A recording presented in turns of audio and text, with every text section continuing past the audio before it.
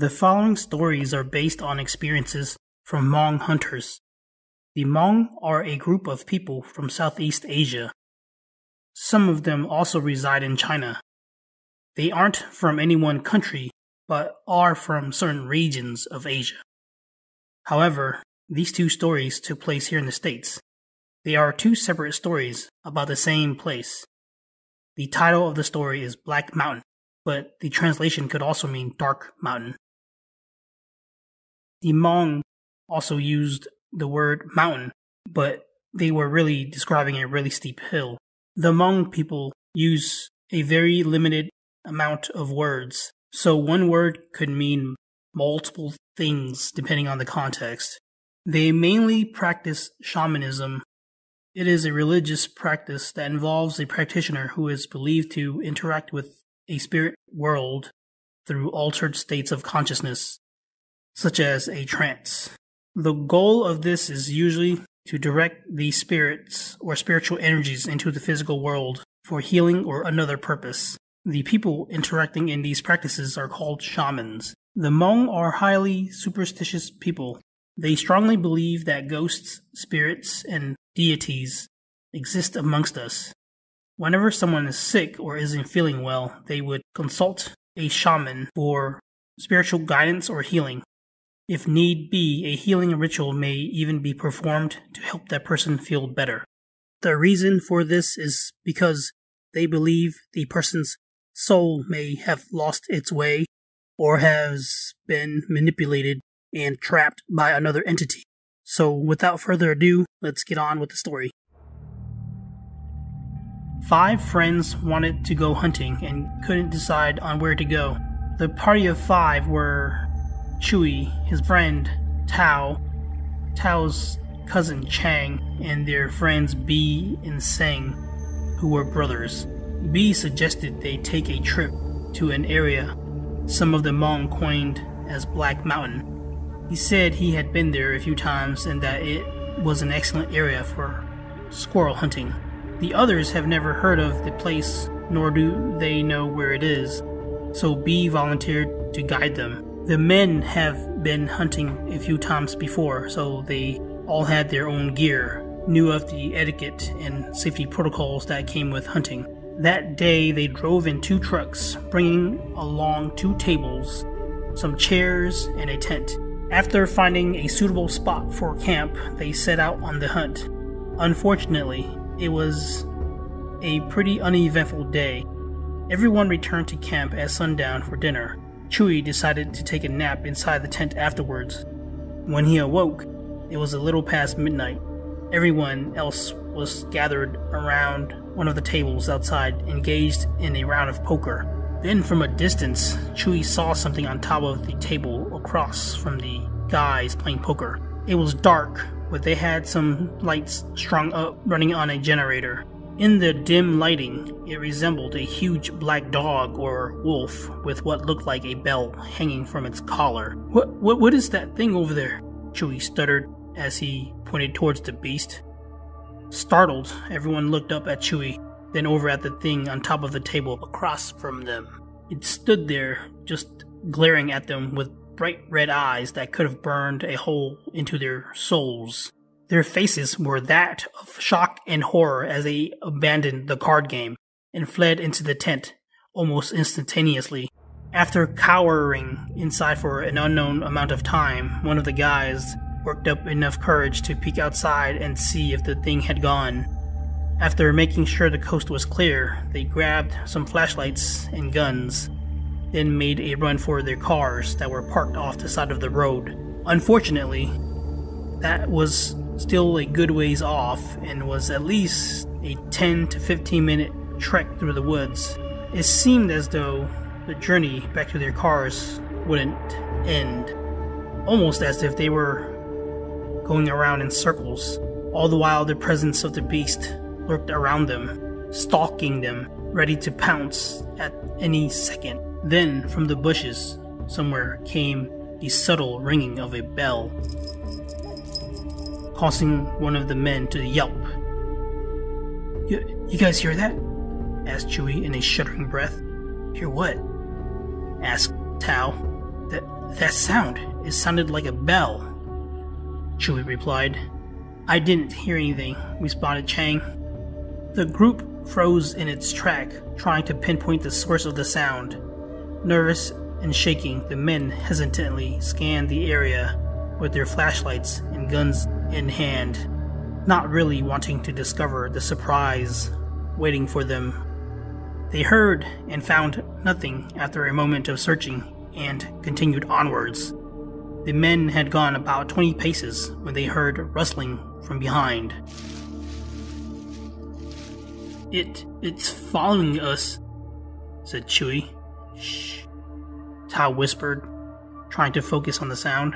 Everyone stopped tentatively, pointing their flashlights in every direction, attempting to spot anything unusual. After he was satisfied with the search, Tao said, Come on, let's go. Quickly now. The sooner we get to the cars, the better we'll all feel. As soon as he said that, a branch snapped from somewhere close by. The men whipped the direction of their lights around, frantically looking for their pursuer. Then came the rustling. Chewie heard it and spun around. The bushes were moving just 20 feet from him, and the rustling got closer and faster. It sounded like something was coming straight toward him. In a panic, Chewie dropped his flashlight to arm himself with the shotgun. Right before he fired, he saw two big, bright red eyes staring back at him with the soft chime of the bell. Chewie swallowed hard, with a case of cottonmouth. His hands shook, his heart beat deafening, and his aim was far from steady. There! Chewie managed to blurt out, and the barrel of the shotgun exploded as smoke filled the air.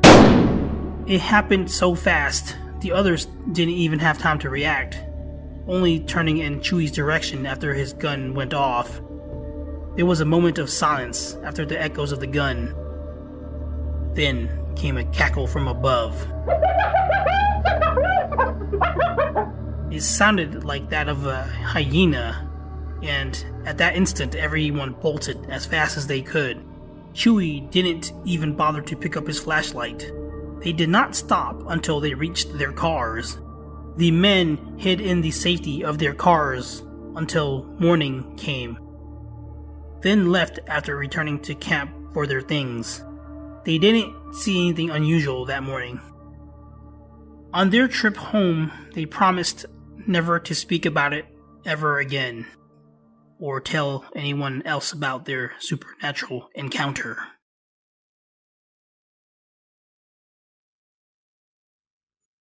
My friend Long hasn't gone hunting for a few years now, because of the experiences he had while out in the woods. He and some friends used to go to a place the Hmong called Black Mountain. They called it that because of how dark the woods got, most likely due to the tall and dense trees in the area. They say not many people go there because it was supposedly haunted. They say the place gives off a dark or negative energy, so people feel really uneasy while there. It's known to be a good area for small game hunting though. On that day, Long and his friends decided they were going to Black Mountain despite its reputation. They each had walkie-talkies since it was easier to communicate if they should split up, which they usually do. Long and his friends had camped there the night before. The next day, the group decided to split up again. Long was by himself and wandering through the woods when his walkie-talkie started producing some static. Then a woman's voice came on.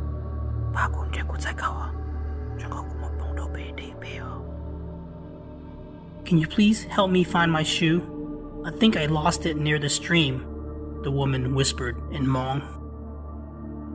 Long thought it strange to hear the woman's voice, since there were no women in their hunting party. Even stranger was that she spoke Hmong. It freaked him out, so he didn't respond.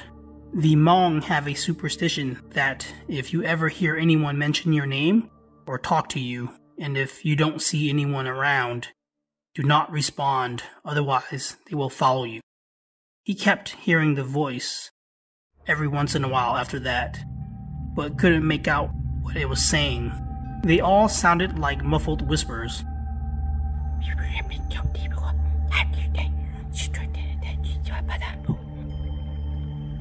As scared as he was, he didn't tell any of his friends, since he didn't want to alarm them. The men went back to the hunting grounds several times after that, and he kept hearing the woman over the walkie. Like before, she always whispered and mumbled unintelligible things that never made sense. It just sounded like gibberish. One day, he decided to bring it up when they met at camp during lunch.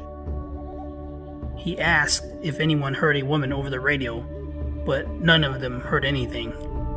He finally told them about the voice he kept hearing. They didn't hear her at first, but as time went on, everyone eventually heard her on the walkie-talkie. One of the guys asked who she was, but only got silence in return.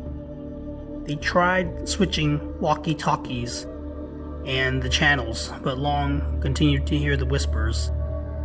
For some strange reason, it only came on his walkie. They decided to go to other locations away from Black Mountain, but the hauntings persisted. Then one day he heard her as clear as day, just like the first time she came on. "Can you help blow my eye? It's bothering me," the woman whispered. Long never once mentioned it to his wife until a year later. That day, the hunting party went to Black Mountain again. Long spotted a squirrel perched high atop a tree. He took it down with a single shot, but when he ran over to get it, there were two of them laying there, side by side. One of them had a wound, but the other didn't. He couldn't explain it, but he decided to take both of them anyway. That afternoon, he told the elder in the group about the strange occurrence.